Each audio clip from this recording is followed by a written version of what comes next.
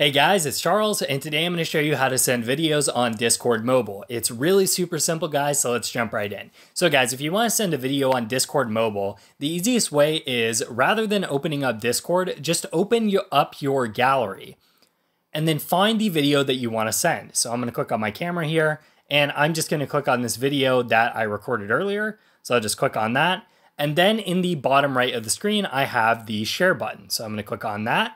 And then once the share menu is open, we just need to scroll until we find Discord. So it's right there. So I'm just going to click on Discord.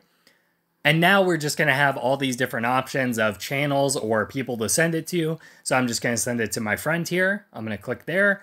And it has add a comment, so you can make a message with it as well if you want to, but I'm not going to. I'm just going to hit the airplane in the top right to send it. And then there we go, guys. I've now sent my video over Discord. So it really is just that easy, guys. The only thing you have to be careful of is that you can only send videos below 8 megabytes unless you have Discord Nitro. So just make sure your video is small enough to send. So thank you guys very much for watching. I hope that helped you out. If it did, you can leave a comment in the comment section below. If you guys have any questions or any tutorial topics we should cover in the future, you guys can leave those in the comments below as well. Make sure to like and subscribe, of course, and I'll see you guys next time. Bye-bye.